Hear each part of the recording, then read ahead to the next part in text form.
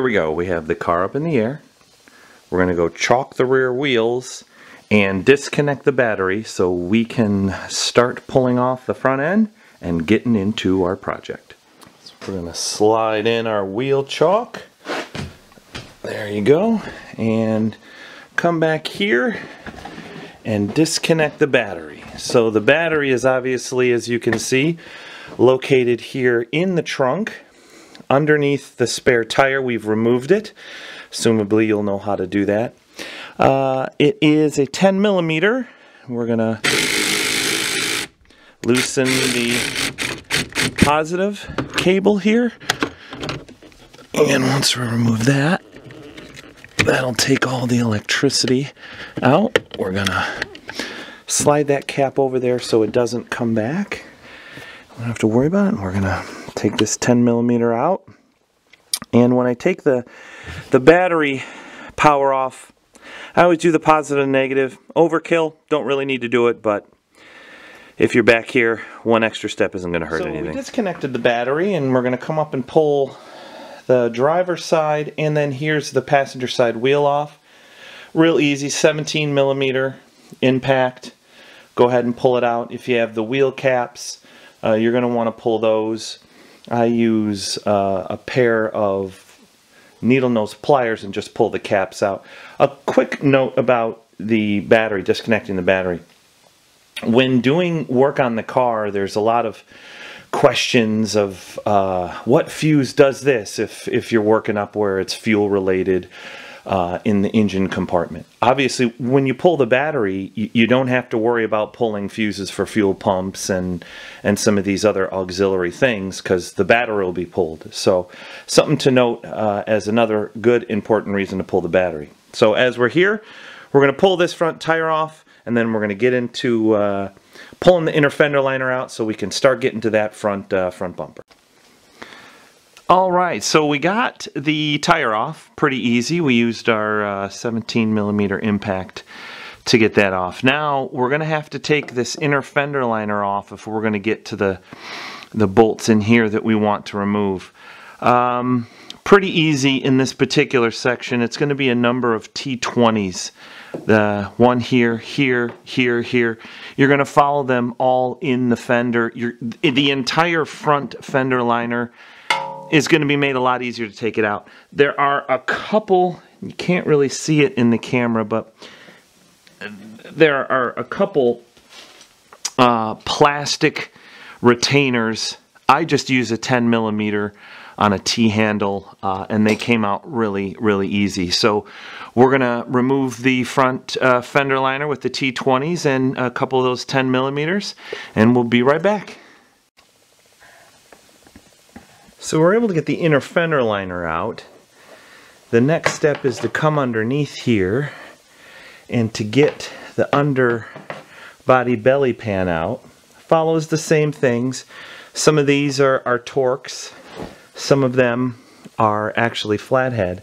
But this panel right here we're going to want to remove. And we successfully got our inner fender liner out. Just want to show you really quick. These were those 10 millimeter plastic screws I was talking about. Relatively easy. So we're going to pull out the belly pan here, and then what we're looking... Alright, here we go. Inner fender liner's out. We're getting ready to pull the under tray. But here's what we're trying to access. Let's get in here and see if we can see it here. This bolt right here. Let's get a little better angle there. Right there. There's one there. And there would be one down a little bit further here, which you can't really see really well. Let me try to get the light in there a little bit better.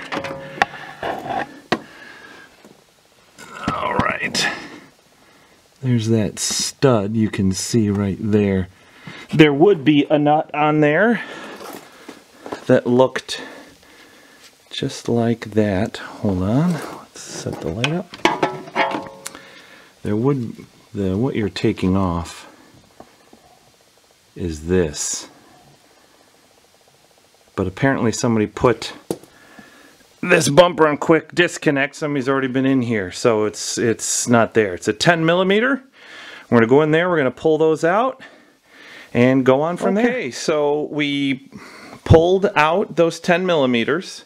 Then you're gonna come up here and there's a 30 millimeter T Torx right there and right here. After you get that sorted, as you can see, I've already pulled it back. The bumper pulls right out. There was a plug that I had to remove in there, but you come on the other side, same thing, and you can see right here, you see the bumper. Wow. Oh, okay. That literally is it right there. I got the bumper sitting on the stops, but I thought it was going to be a little bit harder than that, but it's really just pulling the bottom belly pan off, those two 10 millimeters that are holding on right here and here on each side. This is just a friction fit. It came out. I thought maybe I had to pull a screw here, but I didn't. I'll have to put that back in. Here is this plug you're going to want to be careful of, and then like I said, those T30s up top, and it just pulled right off. So I'm going to pull this out and we'll go from there. Now we're going to proceed to see what we can do to get the front core support off. It looks like it's going to be quite an undertaking. On the older cars, I remember we were able to pull the front crash bar to access what looks like the power steering cooler here, the AC condenser, and then the radiator. Next thing I'm going to do, regardless of whether we need to do them or not, is I'm just going to remove the headlights. Headlights is a T30 or T27 works. There's bolts there, there's a bolt here, and then you're going to find this bolt right back there. Let me see if I can get on it. Kind of hard to see, but this bolt right here, right there. These two bolts that you take out, these two T30s here and there in the back, they don't need to be removed. You can just loosen them, and then the headlights come out. So we're gonna take those off right now and check back in. Okay, so headlights are out, and it was as easy as pulling the two top T30 bolts as we mentioned, and then obviously have to disconnect the harness for the headlights themselves, as far as plugging them into the body. So I'm looking at going and getting out the crash bar. So if you're wondering what the crash bar is, that's this front part right here. It seems to be in front of a lot of components that we're going to want to swing out of the way. Getting ready to try to take off the front bumper support. As you can see, we've threaded in a bolt here. We've removed the M10 bolt from up there. There's 3 M10 bolts. Then there is a 13 millimeter bolt that you're going to find on the underside, connected to this bracket here. On the outside, that bolt is a 10 millimeter bolt, 13 millimeter bolt. You're going to do the same thing on both sides. This is pretty easy air ducting. It's not bolted to anything. It's just an interference fit. What you're going to do is push, and it pushes over on the top and the bottom, and then that releases it. And you can pull it up and out of the way, which we'll do here in a minute. So we're going to finish taking the bolts out and see. You have to go and you have the headlight washers on the car. Right here you can see it in the camera. there's a blue tab here. That tab pushes in and comes out. It's pretty easy. You're going to need to do that on both sides. And then in the back, that releases the hose from its connection point. The other things that you're going to want to do is you're going to have to get in here and remove some of the wiring, unless you want to be chasing the wiring all the way back to its source to pull it off, which you probably don't want to do. I didn't. So real simple, we got in here and flathead screwdriver, pop the flathead screwdriver under, work it up, comes out there, pull that connection up and just leave it out of the way. You're going to have to disconnect the horn,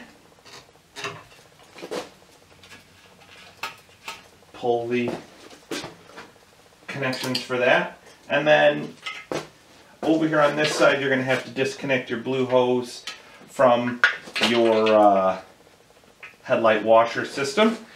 After you have that, you have all of your M10 bolts out, you have your 13mm bolt out. The bumper at that point is just held on by interference clips. You can pull that out.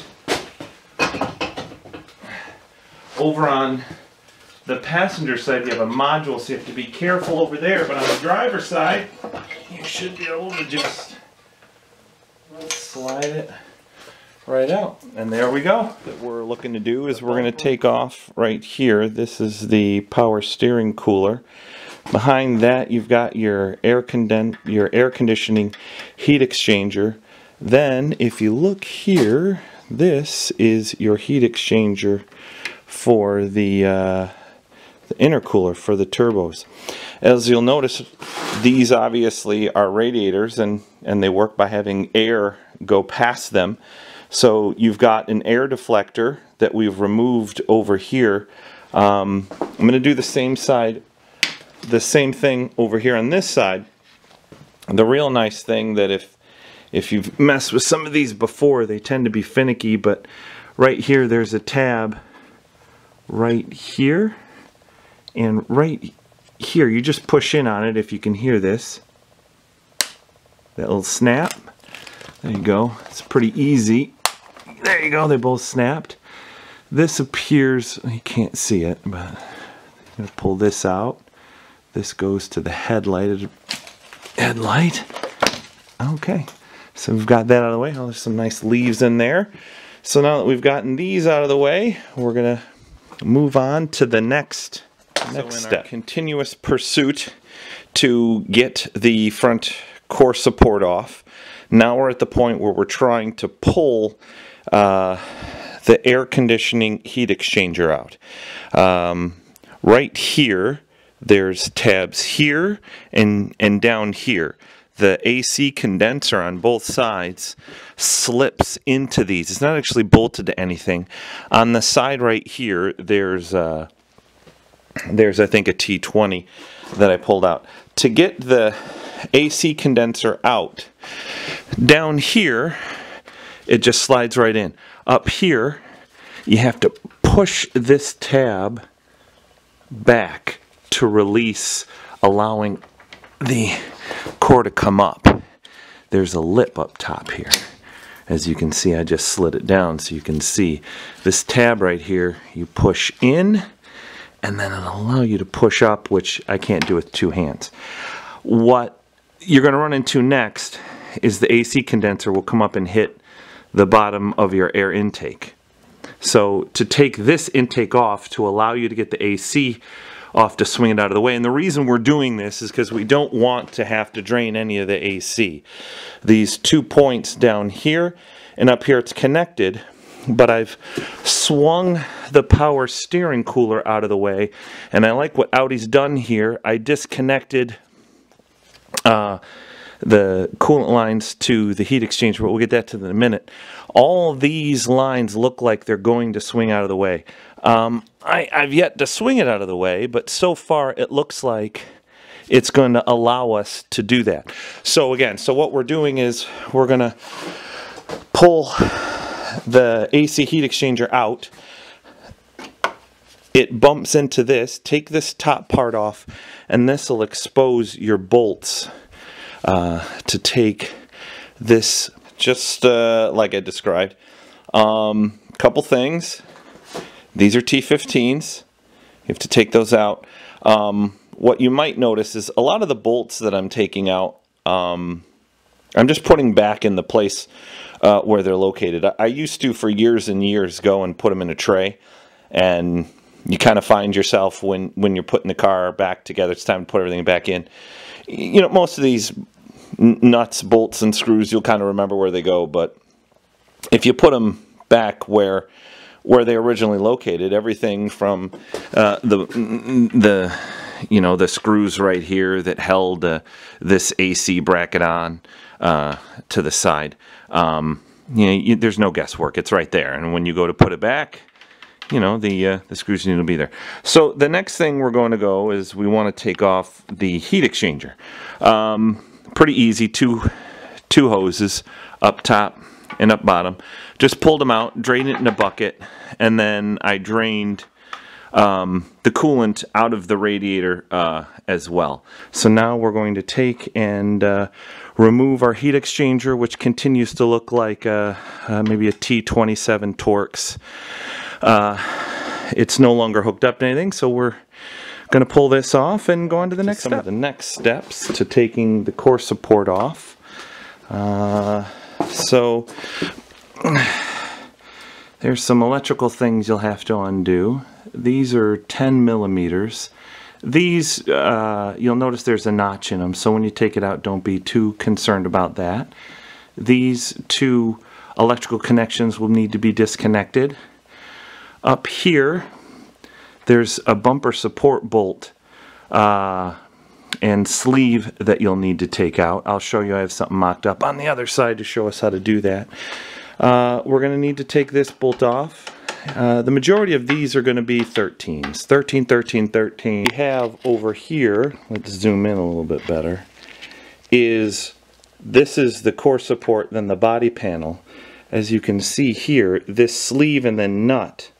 The sleeve comes through these two and the nut's on the back, and you'll see I have this 15 millimeter socket. And we're just going to loosen and remove that. And then we'll come back and continue getting out some of the other bolts. Some of these wires.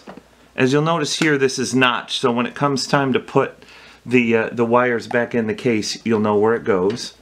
We unplugged these two wires from our access panel box here. This flips up. So now what we're going to be doing is I just took out this T20 screw that goes to this electrical panel. Once you take the screw out, you pull up, and it's going to reveal these three 13 millimeter bolts, and we have these on each side, here and here, and then again over here. I removed these two, so it's just this. So once you take and loosen these, you'll see that the core support, we can pull it out a little bit. There you go, see? So it's really starting to get loose at this point. So to drain the radiator, so you don't run into having fluid everywhere. I don't know if you can see that very well. There you go. So for those of you that might not know some of the tricks on draining an Audi radiator, let me put this back up here. Okay, sorry, probably should have prepped this before I did it. Okay, the radiator hose is off, right? So this clip right here that you see, get my pointer, this clip right here is normally down like that. If you want to pull, as you can see, I've pulled the this feed to the radiator and this one off. If you want these if you want the hose to come off, if you want the hose to come off, this collapsed clip here has to come up. You just pull up. That releases it, and then you'll have to push this back off here. Now, what I do to get it to come off, because it doesn't just want to come off very easy, is I spray it with penetration lube, and then I get a blunt square or blunt screwdriver, and I just tap, and you can kind of see the witness marks where I tapped it to get it to come back off, because yeah, they don't want to come off very easy. So spray it with penetration. A line from the reservoir, it runs through the core support. There's side one, you unplug, and then over here where you see my finger, perfect, it's got a multi-use clamp on it.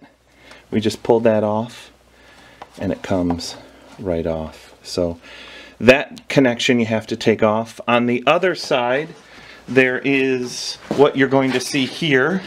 This, if I'm not mistaken, I think this is for the airbags. Not important really what it's for so much as it is how do you get this clip off. So this is tucked underneath. It's kind of hard to get to. So what you're going to have to do is what you see me doing here. Well, you'd think it'd be a lot easier now that I actually have it in my hand. This tab pulls back. If I can not be here a month and a half. Okay, so I pulled the tab back. See how this tab is up now? And then it pushes down and pulls out. And then you just push the tab back in. But that's, I removed it so you could see. There's one over here. And then there's one again on the other side, which I've already taken out. So it looks like we're ready to pull it. I'm going to have my camera assistant, we're going to put the camera down and see if we can't get this to come off. But like I said, at this point, all these screws here are out. These, I called that an M10 Torx earlier, as a triple square, an M10 triple square. The 13mm bolt crack, the upper support bars are out. Lower radiator hose, there's two over here. There's a radiator hose connections here. We took our coolant line off, and I think we're ready to pull it out. Like I said, the only thing we're going to run into is the headache here from the hood release. But we're going to mess with that, and we'll check back in. Here's how this works. There's tabs on either side of this, and then there's tabs in the back here on either side. Those need to be pried up, and then this cover comes off. Once the cover's off, here's the cable right here, and it's in there via, and that's it. And once you pull that off, that's it. Now your core support. If you take all your stuff with it and remove the cable for your light, that's it. Your core support's off 100%. You can show us the front of the engine if you want. Drag it out of the way. Now, so now we have access to the, what are you doing? Now we have access to the whole front of the engine here. You can see where everything was at that that we were trying to get to, and it actually looks it looks pretty good. So yeah, that's how we get the front bumper and core support off. And all right, now we're going to move on to the rest of our project here.